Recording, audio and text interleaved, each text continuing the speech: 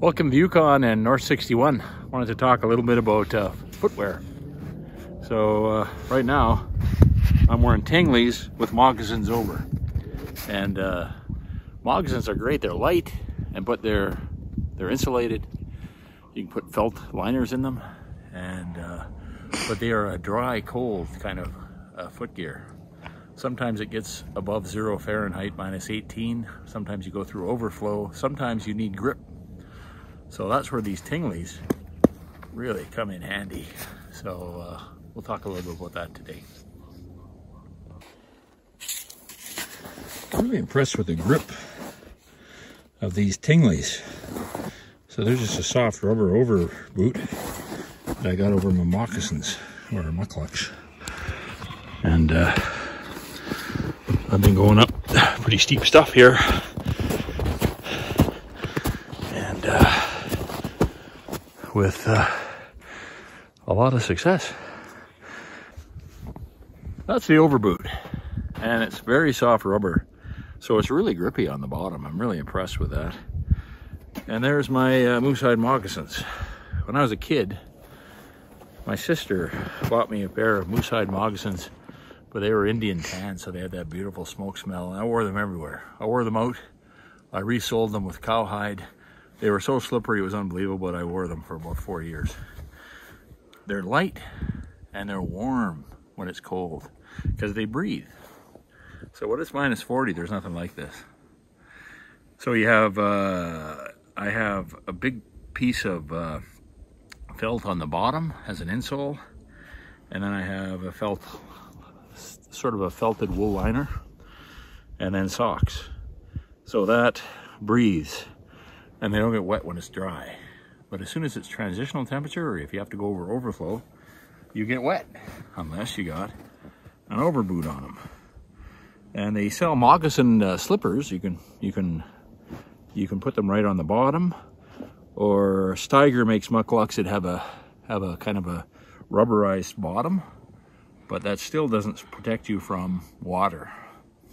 So taking these at 8 ounce each, probably less than 8 ounces, so under a pound for the pair of them, and you still have really light footwear.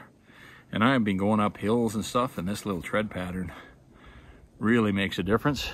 They're such a soft rubber, they stay supple to -40, that they just form fit to your moccasins.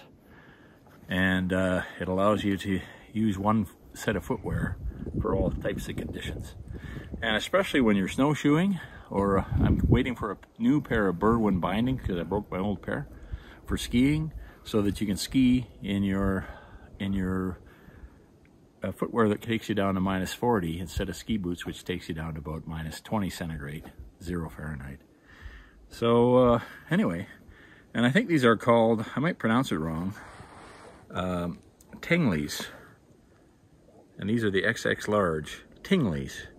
Tingley, Tingley regulars, made in Mexico. Pretty great. I've got 4 anoraks, and here's what you look for in all your anoraks. Number 1, no insulation, just windproof. This one's polycotton. 2, kangaroo jacket, kangaroo pocket rather, as they say in Saskatchewan. So you just, if you're done with your hat or your mitts, you just put them in there, and they don't fall out. Chest pocket.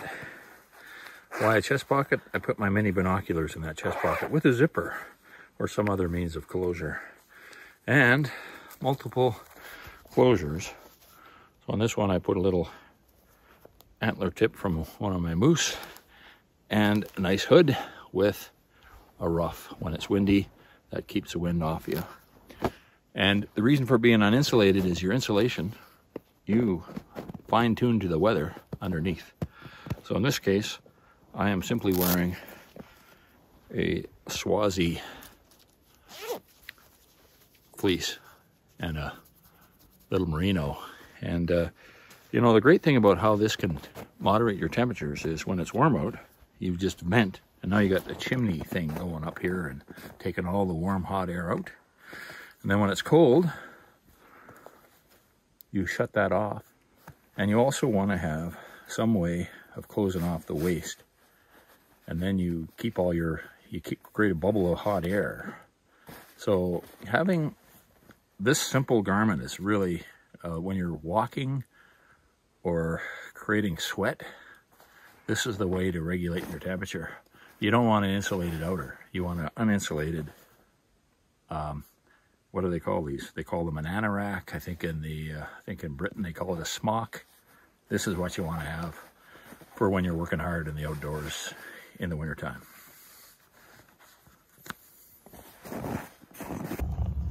Every time I take this 900 Ace Scandic out, I'm more impressed with it. That 900 Ace 4-stroke engine, 90 horsepower when you got it in sport mode. It's got instant torque and acceleration at the mid-range. So when and it's got the 20-inch track, which I think is perfect because you've got a super wide track with a 24-inch track, which is so wide it's hard to ride without getting bull-legged. So as soon as you're hit overflow with this machine and your back end starts bogging down a bit, you just hit that throttle and away you go. Amazing torque and lots of power. Very impressed. Very, very impressed. The big wide skis give you lots of flotation at the front, and in fact the whole wedge at the front. And deep snow acts like a big snowshoe. Really well designed machine. I love it. So this is what we're driving through. It's so we're just deciding whether it's worth going on or going back home with our tail between our legs, because we've been stuck quite a few times. We passed a party, or a party passed us, and then got totally stuck. The guy fell off the skidoo and the whole bit because it's really weird here. A lot of overflow.